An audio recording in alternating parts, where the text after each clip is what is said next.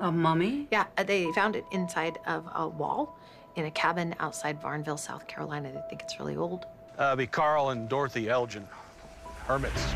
Built the place back in the 60s and just holed up. He's still around? No, Carl died a couple years ago, and Dorothy's been put in a nursing home.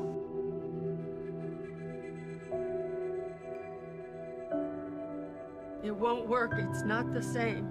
What is not the same? It's not the same! Help me! Help me! Please!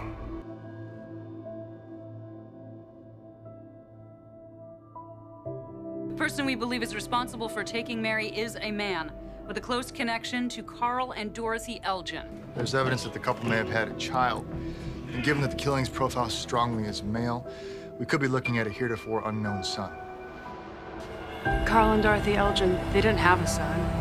Okay, and you know this how? I grew up in that house. Carl and Dorothy Elgin were my parents. Sing me a song.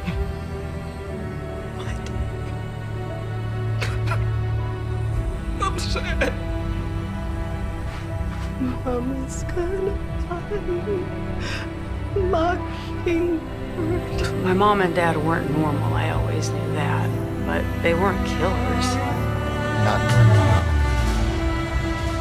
It was just them. All they ever talked about was getting away from people.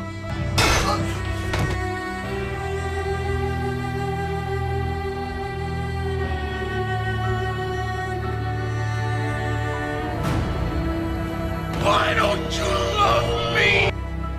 You got pregnant. No.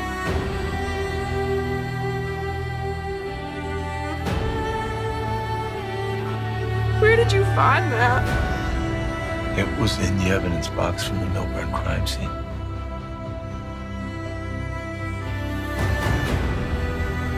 We believe that your father came looking for his grandson and then took him by force.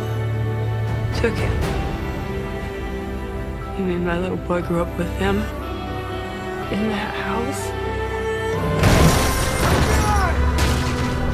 Put your hands up! Hands up! Now! Mary! Mary Brewer? Where is she?